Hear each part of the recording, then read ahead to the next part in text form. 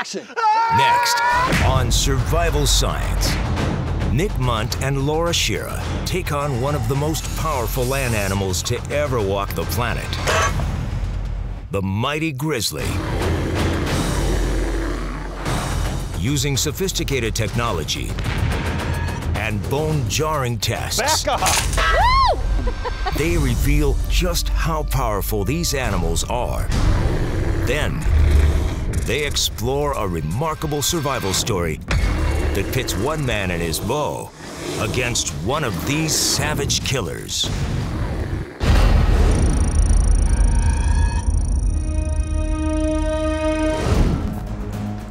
Welcome to Survival Science. Today we're going to get down and ugly with one of America's toughest predators. That's right. Today's episode is all about bears, specifically grizzly bears, and the strength, power, and speed of these enormous animals.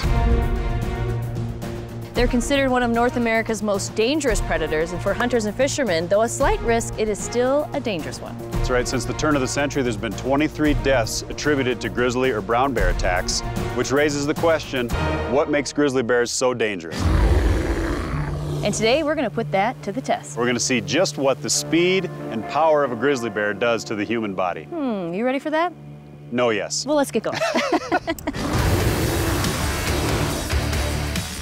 Grizzly bears are among the strongest land animals on the planet. A full-grown male can weigh up to 800 pounds and stand as tall as 8 feet. Bears kill by tackling their prey and pounding them with their powerful forearms, razor-sharp claws, and crushing jaws. In a typical grizzly, muscles account for more than 60% of the animal's mass. That's similar to the mass ratio of a bodybuilder. To mimic that kind of strength, we brought in stunt coordinator Brandon and his team to rig up a pneumatic ratchet. And of course, everybody knows that pneumatic means it's run off of compressed air, right? Of course we know. Yeah. A pneumatic air ratchet uses pressurized gas to pull steel cables Coming at you. and create a powerful catapult. The explosive system must be carefully tested before it's hooked up to a human being. Yep, all good. Go. We've conferred with the team and we've got a figure of 2,200 pounds per square inch of force of the bear coming in and hitting a human being. Test data will be collected by a device called a slam stick attached to our human subject. Don't do it. I don't think you should do it. Hey, I do all my own stunts. Climbing a tree stand is not stunt work. Yes, it is. Hey, No, Nick, what you it's got not. there? We don't know a straight jacket. Getting ready for the stunt, boys. Yeah, so that's on backwards. It's her fault. Might want to take that off. All right. Look, I appreciate the enthusiasm, but I think we're going to let Solomon take the ratchet Yes. on this one. Nice. I do have something planned for you, though. Okay. For this test, the air ratchet will simulate a direct hit by a charging grizzly. We've assumed the bear weighs 500 pounds and is running at 30 miles per hour. How is Solomon going to survive this? That's why it's not bad. Tensioning up. Best of luck. Yeah. Excellent. We are clear. On go. 3, 2, 1. Go.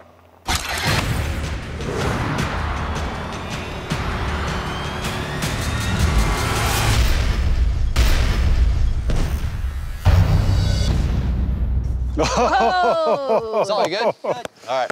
Man, that was awesome. How did that feel? Good, super good. Nice job. So any pain? Any pain? No, no pain. You feel like you could survive that if that was a grizzly bear? I don't know. Anything that could hit me that hard to cause me to fly back that fast, You'd have some kind of broken ribs, bones, something. I imagine, In yeah. there. You're not getting up after that. At impact, Solomon experiences nearly 6 Gs. That's equivalent to going from a dead stop to 100 miles per hour in less than a second. Go. And about twice what a space shuttle astronaut experiences at launch.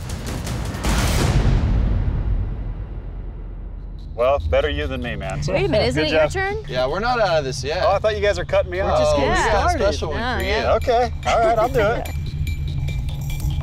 All right, Nick, as promised, we got the stunt for you. Oh yes, that's a nervous laugh. Yeah, it is, it is. So we saw what Solomon did.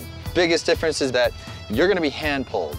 So it's gonna be 2 people behind you on the line that are gonna be pulling you out, as opposed to the pneumatic ratchet, which we had before. Right. That said, this is still gonna be quite a pull. This is something we use for film and television all the time. This test will simulate a swat by a grizzly's forearm, the strongest front limb of any animal in the world. So what I'd like to try with you is to add a little bit more performance to it. Okay. So you're gonna get hit by a bear. Oh, really? Oh, no. Oh, no. Obviously, in bear acting, I have full confidence that you're gonna nail that. I've got it. But No, with I'll bring out the regards- claws. Yes, bring out the claws.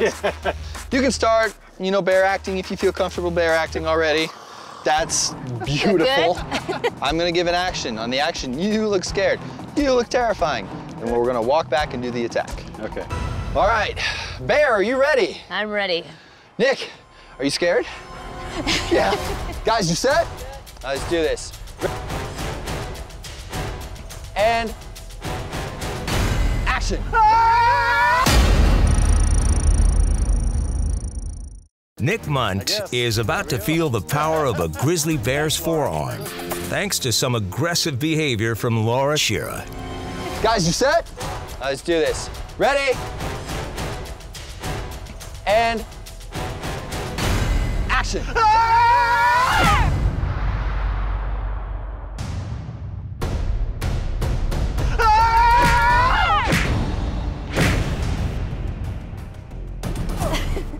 And cut. Good job, guys. Good job. Yay! Excellent bear action. Yeah! All right. Excellent terrified action. Good pull, boys. Nick was already in motion when the hand pull added around 500 pounds to his retreat. He flew nearly 10 feet. Nick actually got off easy. One swipe of a grizzly's paw can easily kill a wolf or a mountain lion, and has been known to decapitate an elk. That was pretty good. Yeah. Scariest bear I've ever encountered. Hey, easy, easy.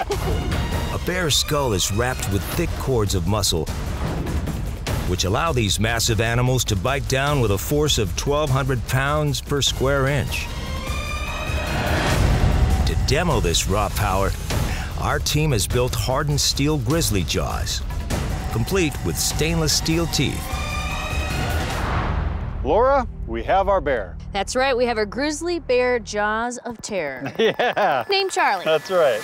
Let's start crushing things. All right. We've got this pump here. It's a hydraulic pump. Obviously, it's hooked up to Charlie, our bear. Yes. And so what we're going for is 1,200 pounds per square inch of pressure, Woo, otherwise sounds like a known lot. as PSI. All right. Safety glasses? Safety glasses. Okay. So let's start with the things that bears really love. They like love apples. Yeah, Yay, get in there. Let's get in here with an apple. Okay. All right, Be careful Charlie. now. Those teeth are sharp. Open wide. Okay, ready? Hang on. Here we go. All right. 1,200 pounds per square inch of pressure. Oh, Oh, piece baby! of cake. Next. Let's try something a little more rigid. What is that? Oh, It's that's a just- bug. It's a weed. Oh. There you go. Okay. Okay, We don't need that anymore. Okay. applying pressure. Keep pumping. Bang! Oh! Holy! Okay, pretty All gnarly what's right next? there. I love it. I love Okay, it. let's go with a 2x4. Okay. And here we go. Here we go. You got this, Nick. You got it. You got it. Put some muscle in there. Where's T-Bone when I need him? Exactly. Sounds Are like you a calling baby, turkeys right now? Is this what you sound like? baby monkey.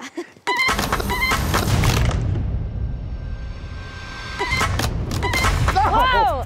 Oh my Holy God. smokes! Steel. Woo. Steel is a lot harder. Watch your fingers. Oh, Oh, just yeah. barely dented. So Steel has a little bit more safety when it comes to a big grizzly. if you're gonna go hunting, wear a steel suit. Yeah, I mean, if that's you're, easy yeah, to if do. you're. All So right, now, well, let's get to the real thing. for the grand finale, this is a big, nice bone. And it's real bone. That's right. All right, I'm gonna Here back we up. go. Oh, Lord.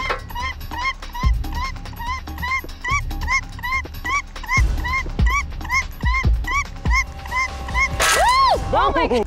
Woo! Oh my God. Woo! You can smell it.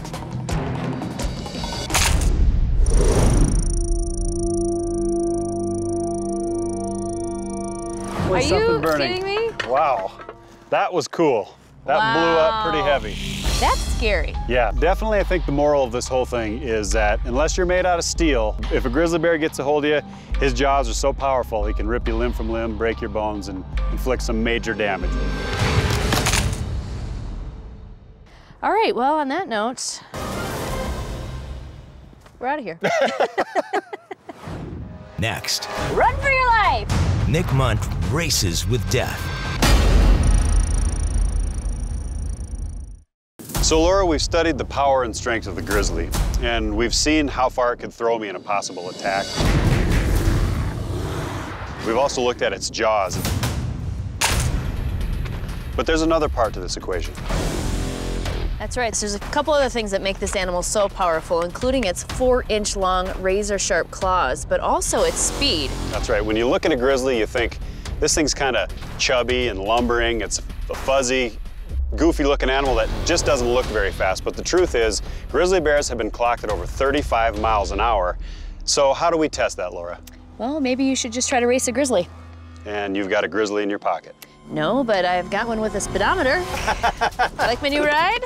All right, looks good. Well, guess who's driving? Fuzzy. Me. No, me. Okay, and what do I do? You're running. Okay. You ready? So I actually get to race a grizzly. Absolutely. Hope All it'll right. run you over. I better stretch. Let's go. A bear can run 50 yards in about 3 seconds. Laura's car will match that speed, so we can see how a human stacks up against a grizzly. Nick, you ready for this? Yeah, I see what you're talking about, fangs and teeth.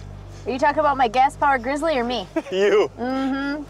Well, I really don't think you have a fighting chance, so Yeah? I'm gonna give you a little head start. Okay, yeah, that's good. All right? All right. Okay, on your mark, get set, run for your life.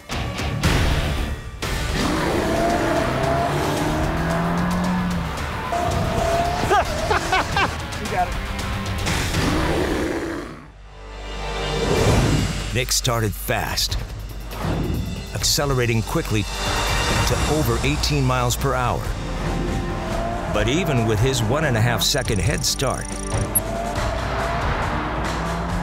he was caught by the bear in just 4.5 seconds. Over a short distance, a bear can outrun a racehorse. Nick would have been in the clutches of the grizzly in less than 30 yards.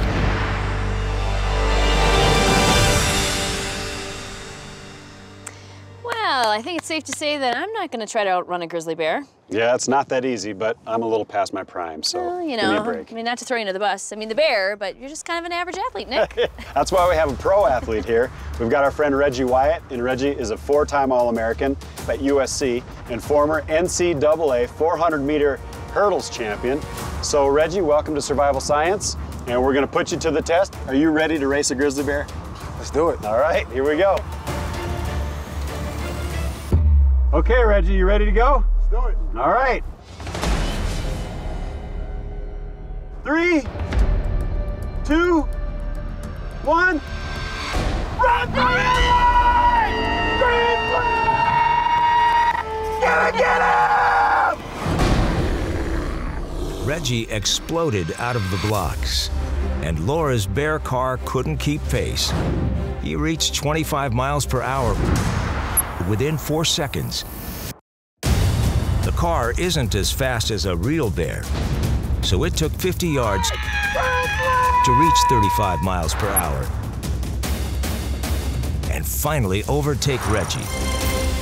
Well, Reggie, that was close, but no cigar. Yeah, I don't think people really have an idea of how fast a grizzly bear really is. What'd you think about it? I got the top speed that I had him, but he got me in the end. Yeah, they're super fast, and there's just no way the average hunter with all the gear and everything is gonna outrun a grizzly. I mean, even world-class athletes like Reggie and I had a tough time beating the grizzly, so it's just not gonna happen. Yeah, world-class athlete, huh, Nick? Well, I think the takeaway from all this is that you just don't ever want to try to outrun a grizzly bear. That's right. Not gonna happen. No human being is faster than a grizzly, uphill or downhill. and trying to run away will only encourage a bear to chase you. Experts say always be prepared with bear spray. Coming up, Nick and Laura tried to perform a miracle. Since 2000, 23 outdoorsmen have been killed by either grizzlies or brown bears. Now, there's a greater chance that you might be struck by lightning. However, they do still pose a dangerous threat in the backcountry. One crazy story happened in 2008 in Wyoming's backcountry. 2 hunters were in the woods. They were attacked by a grizzly bear, and it is an amazing story. Ron Lemming and his son, Ron Jr., were bow hunting for elk in northwestern Wyoming. Ron Jr. was on top of a hill calling elk, while Ron Sr. positioned himself at the bottom, hoping to get a shot as an elk was lured in. Then, suddenly, a grizzly appeared behind Ron Jr. His ears went flat and he came straight at me at full speed. When I saw that bear behind him, the very first thing that I thought of, just for a split second, I was holding him when he was a little tiny baby. And then my next thought was that bear's gonna maul my son.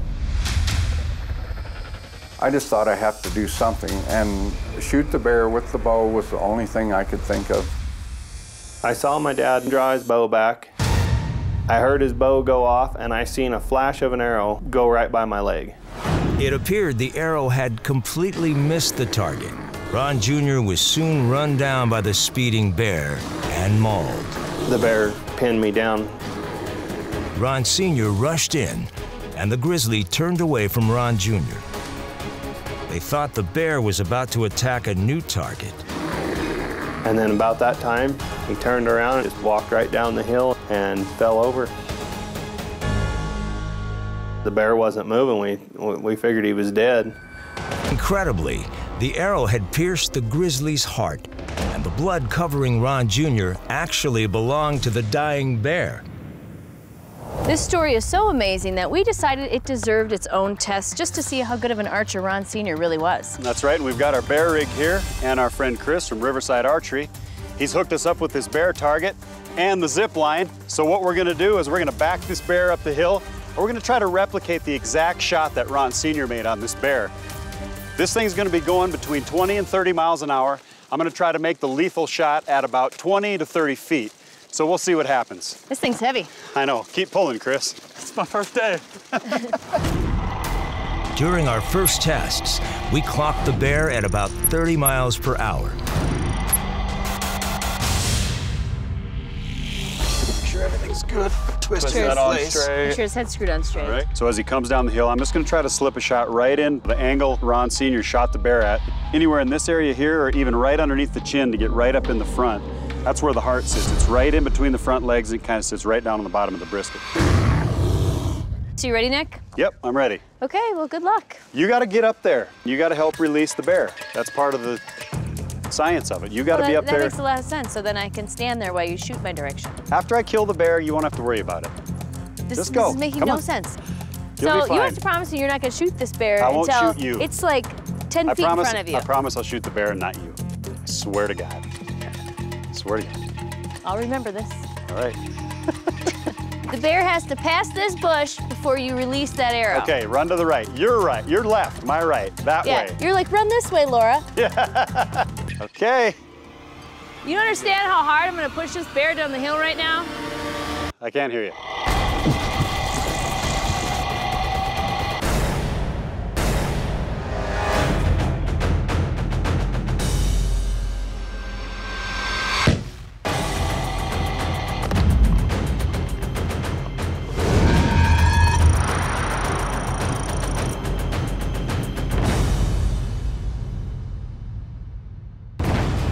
Give me some right there, dude. Good shot, man. Nice work. Right in the heart. Right in the heart. Well, I'm pretty this is a tough proud. shot. Yeah. It is a tough shot. The thing's moving fast. You got the head covering most of the vitals, so I just kind of had to wait for that perfect moment and slip it in there. Obviously, I got him a little bit in the cheek, but I think that would have been hair on a real bear. And to duplicate that shot, you know, I don't have even anywhere near the variables that he had. You know, he's got his boy running in front of the bear. A live He's bear. got all the adrenaline pumping. He had to draw the bow, make the shot, you know, and to do that on this is a little different because I'm not in any danger. I can jump out of the way at any moment. He had to make the shot, and he did make the shot. I think we can call that a miracle for him. Definitely. And a good shot for you. Thank you. Nice work. Yeah, I'm pretty proud of that one. Yeah. Well, that about does it for this episode of Survival Science. And Laura, do you have a newfound respect for grizzly bears? I always knew these animals were amazingly powerful, but to see their strength put into perspective, it's a little shocking. Plus, it was kind of fun to watch you squirm and run. Yeah, the speed is just amazing.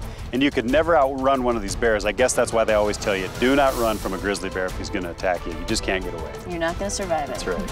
Well, that wraps it up for this episode, so join us next time as we put nature to the test on Survival Science. You ready to shoot some more? Let's do it. Okay, let's All go. right.